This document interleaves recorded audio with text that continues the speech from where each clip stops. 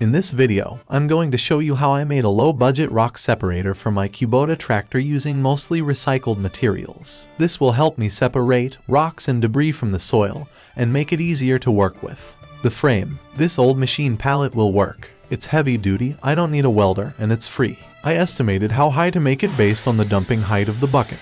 You should always load this from the high side if you don't want rocks bouncing off your tractor. I also want the low part of the separator high enough off the ground, so the stones have somewhere to go and don't back up onto the screen. This will also have a plywood floor, so I won't keep digging a deeper hole each time I remove the screen soil.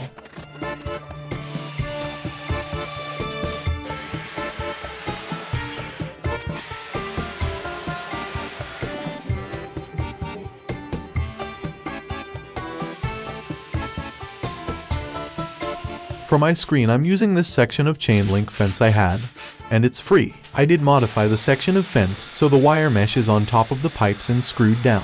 Now the 2-inch openings are too big for what I'm looking for, but it makes a strong base without the need for a center support. On top of that, I'm using 1/2-inch by 1/2-inch hardware cloth. This will give me extra fine topsoil or sand depending on what I'm screening. 2 types of separators. There are the gravity separators and shaker separators. I'm going with the shaker with a remote I can turn it on or off from the tractor. Not wanting to buy a gas motor, pulleys, belts, and all the work that goes into that. I'm using an electric shaker motor. This one I found on Amazon. A 60-watt weatherproof motor for under $40. This seems to be my best option, and I have power not far from my setup. This will bolt onto plywood that I attach to the metal frame with screws. This plywood cover will help protect the motor. To isolate the vibration, I'm installing rubber spacers between the frame and the screen.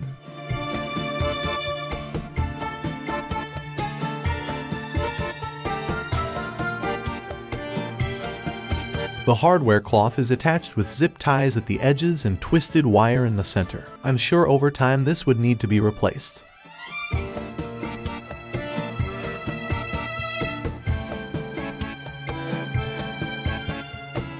This is a heavy-duty unit, and it weighs a ton. The lip of the bucket will connect with these hooks to make it movable. Now to give it a try.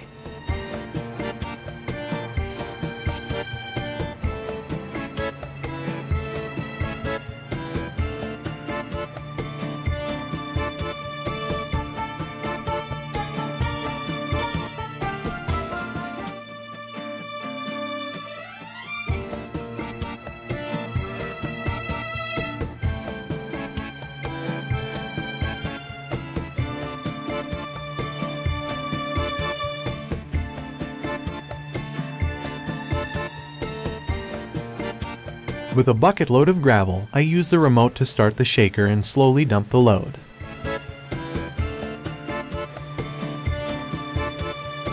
The results are outstanding.